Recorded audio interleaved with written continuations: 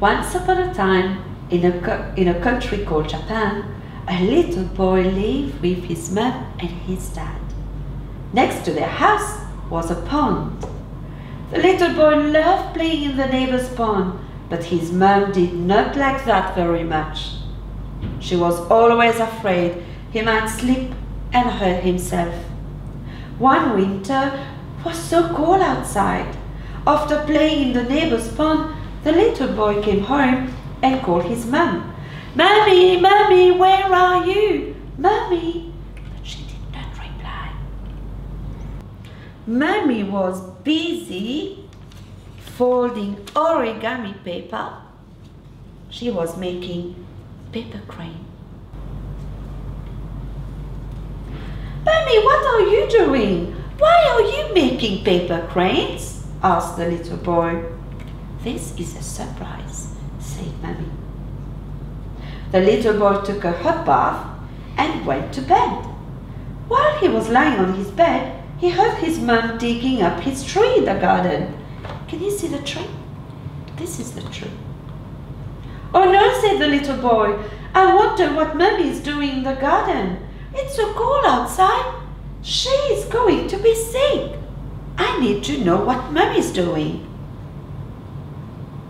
After a while, Mommy came back with a tree in a blue pot. Can you see the blue pot? And started hanging paper cranes on the little tree. She then told her son that when she was a little girl, she used to live in a different country. At this time of year in that country, Christmas was celebrated. Special trees were decorated with lights and globes. And under the trees, special presents and gifts were placed for the people we love and care. "Oh," said the little boy, "I would love to have a samurai kite." "Oh," said Mommy, "well, Christmas is a time where you give and receive. It is a day of love and peace. Strangers smile at one another and enemies stop fighting." Mom put some candles on the tree and lit them.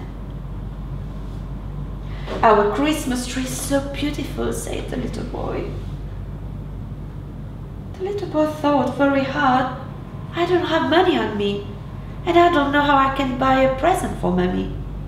But I know what will make Mommy happy." So the little boy promised that he will never go and play alone at his neighbor's pond or by himself. The next day, when the boy woke up, guess what he found under his Christmas tree? Can you guess? It was a samurai kite.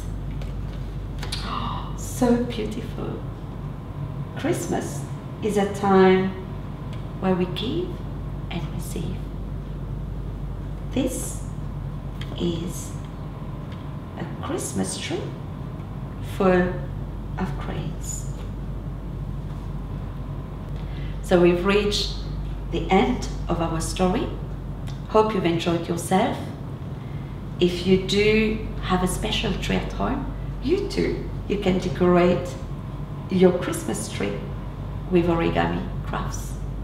Hope you've enjoyed yourself and hope to see you next time. Bye everyone. Bye.